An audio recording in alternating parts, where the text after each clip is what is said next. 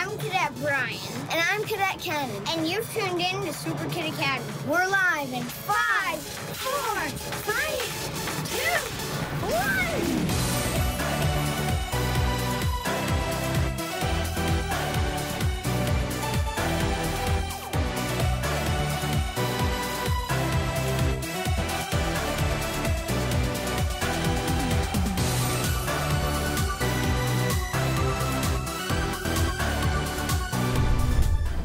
Superkids, did you know that there were 2 faith heroes in the Bible who played I Spy? They did, and they were the ones who spied out the promises of God instead of the problems. Let's watch the broadcast today to find out who those faith heroes were. Hey there, Superkids. I'm Senior Cadet Mateo. And I'm Cadet Ella, and we're super excited to start off this week's broadcast. And you know, one of our most amazing segments is a lesson on generosity. You know what? That reminds me. I got a little something for you. It's not my birthday. Yeah. Superkids, let's tune into lessons of generosity.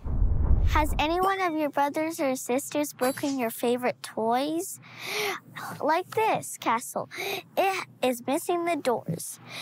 I know it can be frustrating, but the Bible tells us to let go of unforgiveness. Mark 11:24-25 says, I tell you, you can pray for anything, and if you believe that you received it, it will be yours. But wait. You are praying, first forgive anyone you are holding a grudge against, so that your Father in heaven will forgive your sins too. Being mad at others and our siblings keeps us from receiving God's best. So today, take time and talk to God and pray. Ask Him if there is unforgiveness you need to let go of. And remember that when you give, you don't only have to give money, but you can give forgiveness too.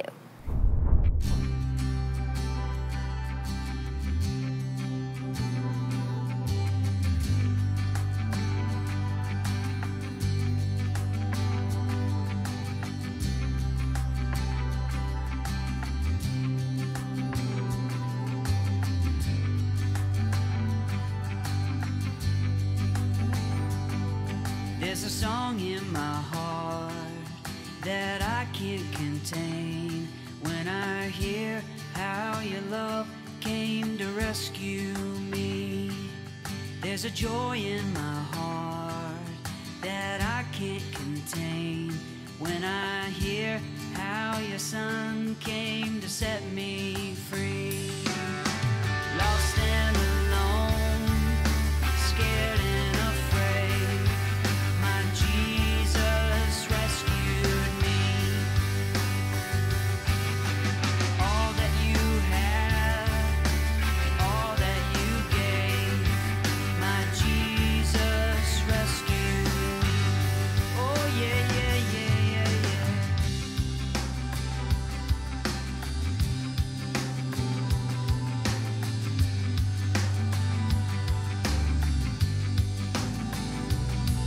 There's a song in my heart that I can't contain when I hear how your love came to rescue me. There's a joy in my heart that I can't contain when I hear how your Son came to set me free. Lost and alone, scared and afraid, my Jesus rescued me. All that you have, all that you gave, my Jesus rescued me. Oh yeah, yeah, you rescued me. Oh, you rescued me. Oh, you rescued me. You rescued me.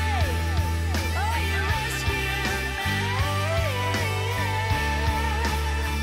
Oh, you rescued me. There's a song in my heart that I can't contain when I hear how your love came to rescue me. There's a joy in my heart that I can't contain when I hear how your son came to set me free. Lost and alone, scared and afraid, my Jesus rescued me. Oh yeah, yeah, you rescued all that you have, all that you gave.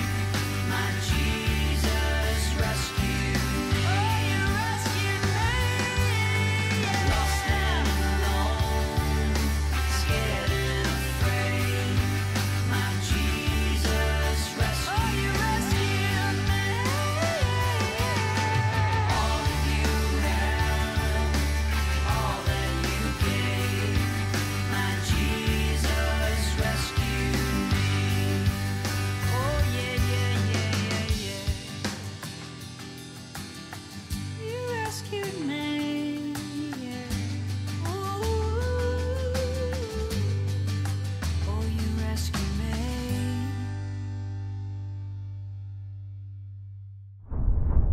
Man, I am just parched. Well, you're in the right place because today we're doing a collab of in the kitchen and in the lab. Nice. Let's go see if we can find some water. Super kids, grab your magnifying glasses. They're magnifying glasses? Yes, we're spying out faith today. It's time for In the Kitchen Lab.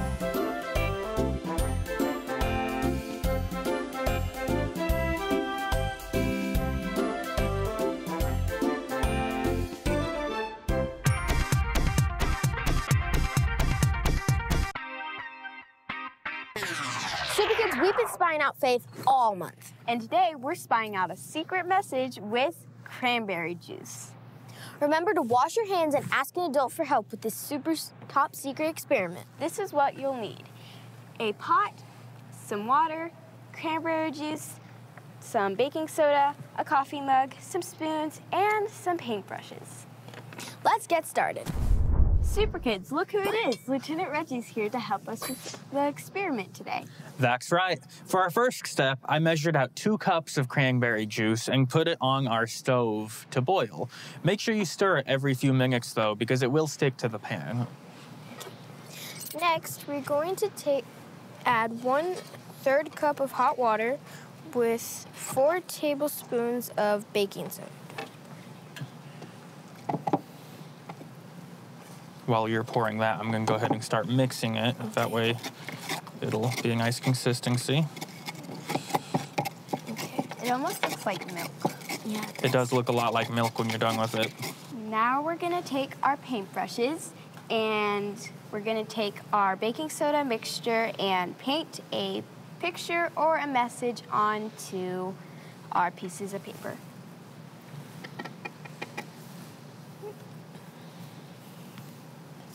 Okay. Fun tip, if you want your paper to dry faster, you can use a hairdryer. But while ours dry, it's time for a Super Kid dance party. Ta-da! Our pieces of paper look blank. That's right. For our next step, don't forget the cranberry juice. We're just about to use it. I'm going to take it and pour it into a mug. Make sure you get adult help with this one, because it is hot. That's why you need adult help, kids. And we have a little bit of cranberry juice in our mug. And so we're going to take those paintbrushes and paint over our message. It's fizzy. And it is very hot, so again, be very careful. Because of the baking soda. It's not even red like I thought it was going to be. So how's that looking? It doesn't look red like I thought it would be. It's kind of like, Green? yeah, It is working, though. yeah. Mine's upside down. See, you have no way of telling if your paper is going to be upside down or not until you paint it with the juice, because you can't see what's on it. Whoa, Super Kids. Mine says, you are kind. Mine says Jesus loves you. This is really cool. Yeah. How does this work, Lieutenant Reggie? Well, it has to do with the acid found in the cranberry juice. I have the specifics right here in my notes. So the acid in the cranberry juice is called anthocyanin. Say that 3 times fast. Anthocyanin, anthocyanin, anthocyanin. That's hard. That's a tongue twister. The invisible ink that we wrote with had baking soda and water, so it creates what we call a base. It shows up as invisible whenever you write on a paper. Whenever you put the cranberry mixture on the paper, it's going to show up as red if you use enough, or just as wet otherwise. But whenever it comes in contact with the baking soda, there's a chemical reaction that makes it look like that green-blue color. So what you see is anthocyanin changing its structure right before your very eyes, and that's why the color changes. It's also what happens whenever leaves change color in the fall. Whoa, so if I'm correct, the acid and the base is what causes the words to appear? That's right. That's just like faith. Hebrews 11:1 says, faith shows the reality of what we hope for. It is the evidence of things we cannot see. That's a great point, Cadet Cadence. Just like whenever you use your faith for something, it's already there, but you can't see it. Whenever you wrote on this paper, you couldn't see what you wrote, but it was still there. But whenever you put the cranberry juice on it, you could see what you had written. And that's how our faith works. Faith is evidence of what we can't see. Whoa, Super Kids, there's always something new to learn In the kitchen lab.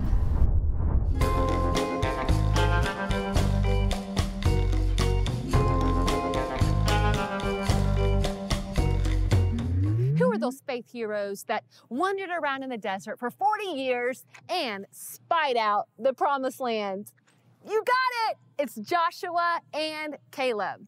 God told Moses, it's time for the children of Israel to inherit the promised land, and then Moses chose 12 spies to go and spy it out. And Joshua and Caleb were part of that group.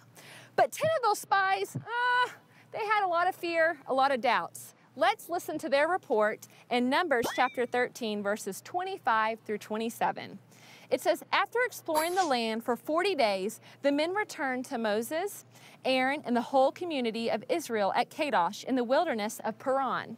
They reported to the whole community what they had seen and showed them the fruit that they had taken from the land.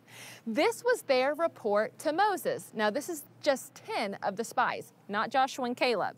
We entered the land you sent us to explore, and indeed, a bountiful country, a land flowing with milk and with honey.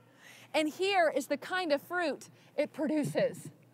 So these men, oh, look at all the grapes just falling. So good. And these men, they saw the promises. They saw the goodness of God, the honey, all the cows in the field. And remember, they were living in a desert. I mean, the promised land was just a land where all of their dreams would come true, and they knew it. But look at what they said next in verse 28. But the people living there are powerful, and their towns are large and fortified. We even saw giants there, the descendants of Anak. So where these guys went wrong is they got their eyes more on the problems instead of the promises. And because of that, it caused a lot of fear and doubt in them. But look at what Caleb said in verse 30. But Caleb tried to quiet the people as they stood before Moses. Let's go at once to take the land, he said. We can certainly conquer it. Now, what's amazing is that Caleb and Joshua, they saw the same giants and they saw the same promises, but they chose to look at it through a faith perspective, through the eyes of faith. And instead of spying on the giants, they turned their binoculars and spied on the promises. But verse 31 through 33, the other men who had explored the land with him, they disagreed. We can't go up against them. They're stronger than we are. So they spread this report among the entire land of the Israelites. The land we travel through and explore will devour anyone who goes to live there. And all the people we saw there were huge. We even saw giants there, the descendants of Anak. And next to them, we felt like grasshoppers, and that's what they thought too. So they took this bad report, spread it among all of Israel, and they became fearful and doubted and were crying and complaining. And because of this, God said, look, this generation is not going to inherit the promise. They are going to die here in the wilderness. But I'm going to honor the faith of Caleb and Joshua and the younger generation. And that's exactly what God did. Joshua later became their great leader and led them into the promised land. And look at what Caleb said right before entering the promised land. In Joshua chapter 14, verses 11 through 12. He said, I am on this day as I was on the day that Moses sent me. Just as my strength was then, so is my strength now for war, both for going out and for coming in. Now, therefore, give me this mountain.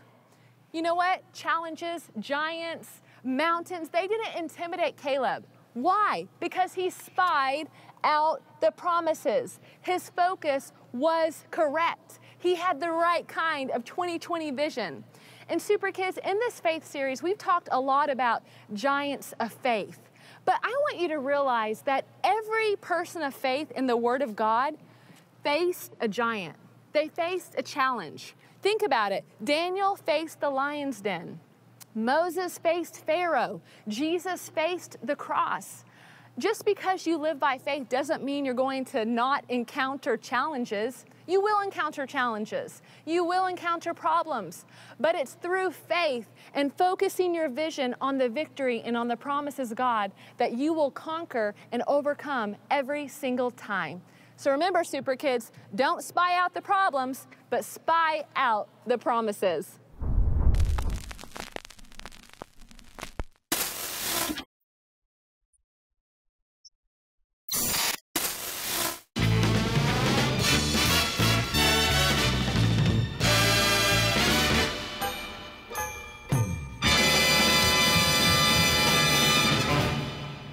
Hey, Super Kids, you have tuned in to Back to the Bible.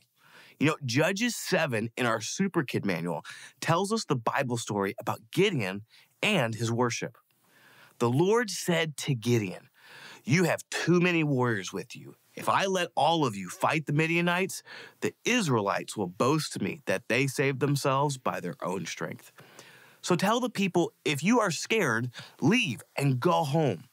And 22,000 of them went home, leaving only 10,000 who were willing to fight. But the Lord still said to Gideon, there are still too many. Bring them down to the water, and I will test them to see who will go with you. Gideon took his warriors down to the water, and the Lord told him, divide the men into two groups. In one group, put all those who cup water in their hands and lap it up with their tongues like dogs. In the other group, put all those who kneel down and drink with their mouths in the stream. Only 300 of the men drank with their hands. All the others got down on their knees and drank with their mouths in the stream.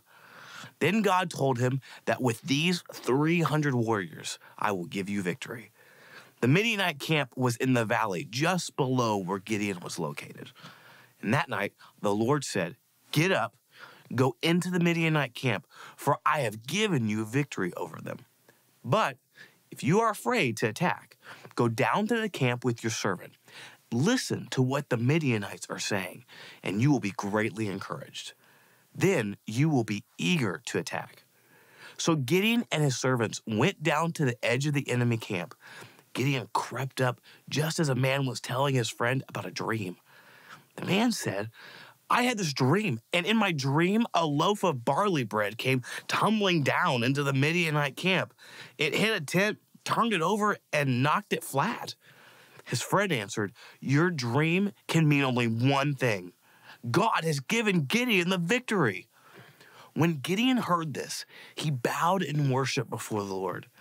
Then Gideon returned to the Israelite camp and shouted, get up, for the Lord has given you victory. He divided the 300 men into three groups and gave each man a ram's horn and a clay jar with a torch in it. He said to them, keep your eyes on me. When I come to the edge of the camp, do just as I do. As soon as I and those with me blow the ram's horns, blow your horns too, all around the entire camp, and shout, for the Lord and for Gideon. It was just after midnight when they reached the edge of the Midianite camp. They blew the ram's horns and broke their clay jars, and they all shouted, "A sword for the Lord and for Gideon!"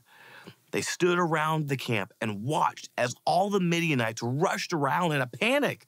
Shouting as they ran to escape, they began fighting against each other. And Gideon's army had the victory because of the Lord. Thanks for tuning into Back to the Bible. Hey, Cadet Ella, do you know the most important part about being a Superkid? No, tell me. It's the Superkid Creed. I don't think I've ever heard of it. Well, you know what? We're going to that segment now. Would you like to join us? Sure.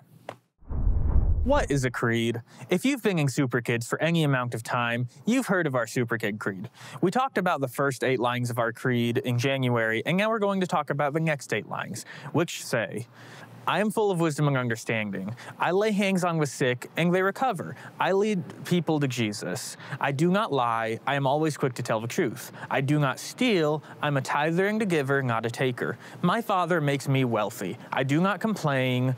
I work hard to help my family. Remember, a creed is something that tells what somebody believes and what they do with what they believe. And you can see in these 8 lines several things that a Superkid believes. First, a Superkid knows how important it is to read their Bible, because that's the best way to get knowledge and wisdom. Then, in the next 2 lines, we see that a Superkid does what Jesus said to do in the Great Commission, which is found in Mark chapter 16, verses 15 through 18. In it, he says, go to all the world and tell the good news to everyone. And he says, they that believe will be able to lay hands on the sick and they will be healed. So you see, a Superkid also believes that everybody that they lay their hands on will be healed by God. Finally, we see in these lines that a Superkid realizes that all of their money comes from God. So a Superkid does all of their work like they're doing it for God himself. They don't complain about it and they work very hard. You see that all of your lines of your Superkid Creed come straight from the Bible, and they're written in a way that tells you what you can do in every situation in life. Now you see why it's so important to learn about your Superkid Creed, and you know what you're saying whenever you recite your Superkid Creed. Hey, Granny V. Today, I'm in search of detectives like myself. They were sent to spy out a promised land, but every time I get closer to finding my answer, my magnifying glass just keeps on magnifying the problems. Oh, Sonny boy, that's the first problem. In order to find the promise, you can't focus on the problems. Okay, well, there are some good things in this case, like a lot of grapes, some very sweet honey, and even a lot of cows. Sounds like a sweet deal to me. It is. But whenever they went, they ran into a lot of giants and got really scared. Oh, well, when anyone focuses on the problems instead of the promises, fear comes in instead of faith. You know, that reminds me of the Bible story about Caleb and Joshua. You see, Moses sent out 12 spies to check out the land. And they came back, but only Caleb and Joshua had focused on the promise. The other 10, they focused on the problem and they died in the wilderness. But Joshua and Caleb, they eventually inherited the land because they focused on the promise. So whenever I spy out the promise instead of the problems, it'll help me unlock the case? That's right. Whatever promises God has given you in His Word, you can have them.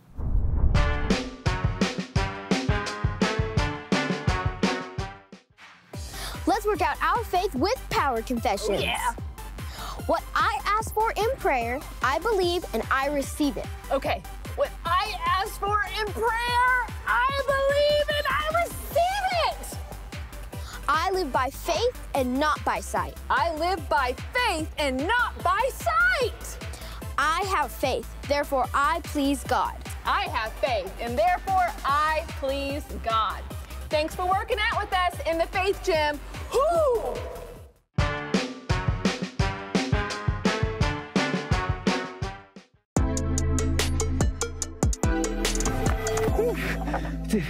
I'm looking for you, Jesus Christ of Nazareth.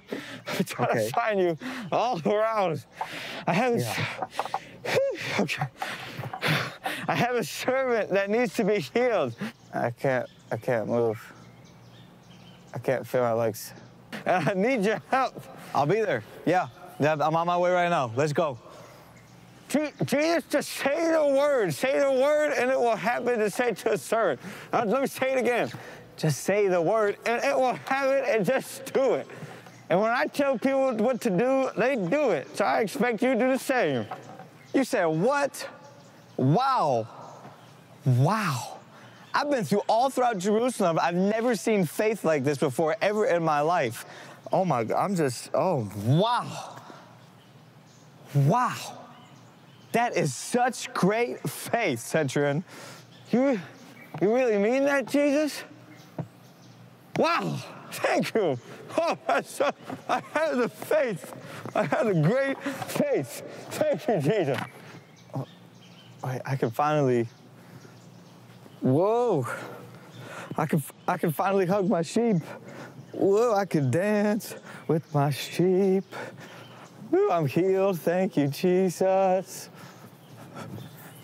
Tony, I'll never not hold you again.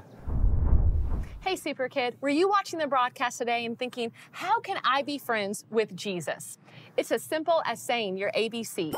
In Romans chapter 10, verse 9, it says, if you confess with your mouth that Jesus is Lord and believe in your heart that God raised him from the dead, you will be saved. So it's as simple as A, admit, B, believe, and C, confess. Superkid, are you ready to pray that prayer with me? Are you ready, Cadet Isabella? Yes. Let's do it. Say, Lord Jesus. Lord Jesus. I believe you went to the cross. I believe you went to the cross. And died for me. And died for me. And you rose again. And you rose again. Be my Lord and Savior. Be my Lord and Savior. Forgive me of all my sins. Forgive me of all my sins. And take my life. And take my life. And do something amazing with it. And do something amazing with it. In Jesus' name. In Jesus' name. Amen. Amen. Superkids, all of heaven right now is having a party. And we want to celebrate along with you. Parents, if that was your child's first time praying that prayer, we want to tell your kids congratulations. Send us an email to superkids@emic.org. We want to give them a certificate and plus something a little special too. Welcome to the family. Today we learned about spying on the promises instead of the problems. The Word of God tells us in Philippians chapter 4, verse 8, and now, dear brothers, and now, dear Superkids, one final thing. Fix your thoughts on those things that are true and honorable, right and pure, lovely and admirable. Think about things that are excellent and worthy of praise. The reason why Joshua and Caleb spied out the promises instead of the problems and received the promised land is because they had their focus in the right direction. They believed God, they had faith. And as you think about the good things of God, His word, His promises, and you focus on those things, you will enter your promised land as well. Love you, Super Kids. Man, we've done a lot of amazing stuff today. You know, I'm really sad. We're signing off. There's no reason to be sad because the broadcast will be back next week. Nice. Signing off. Superkid Academy, where ordinary kids do extraordinary things. Signing off for now. Thank you for watching Superkid Academy at Eagle Mountain International Church. Kids, get your parents' permission and visit us on Instagram, Facebook, or at emic.org. We'll see you next time at Superkid Academy.